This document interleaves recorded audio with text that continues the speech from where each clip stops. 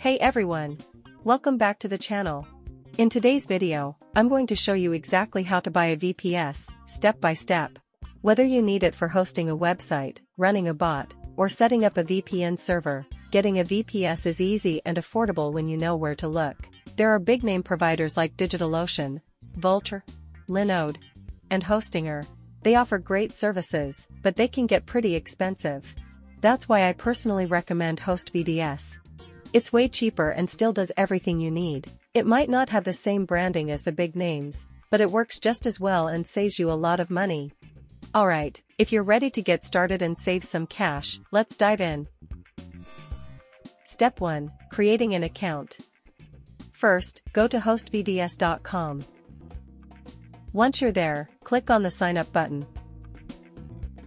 Now, enter the following details. Your email address. A strong password for your account. After entering all the required information, click the Submit button.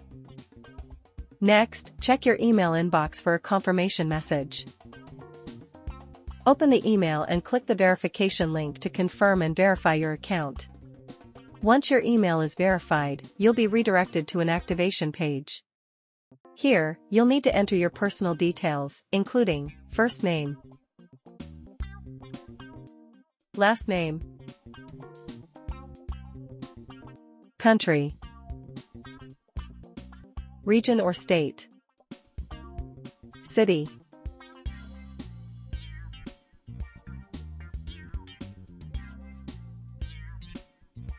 postal code, address. After filling in all the required fields, click Activate to complete your account setup. Now, your account is ready, and you can move on to the next steps.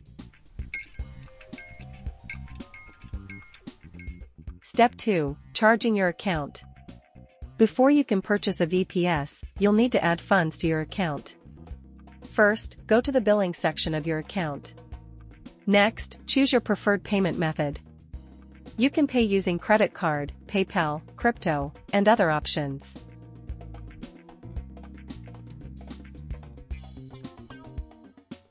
Follow the prompts to deposit funds into your account.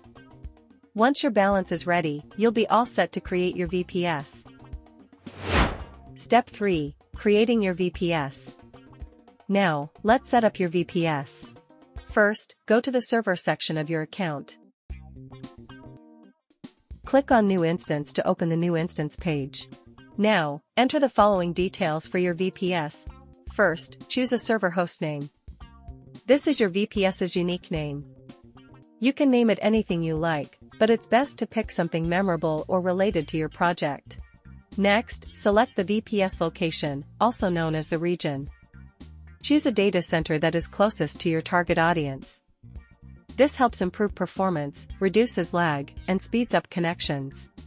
Then, pick the right VPS plan. Decide on the specifications you need, such as CPU, RAM, bandwidth, and traffic.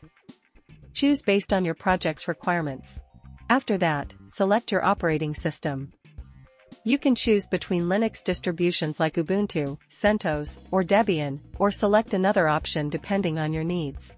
Finally, set the server quantity. If you need multiple VPS instances, specify how many you want.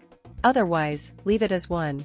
Once you've entered all the details, click Deploy, and your new server will be ready shortly.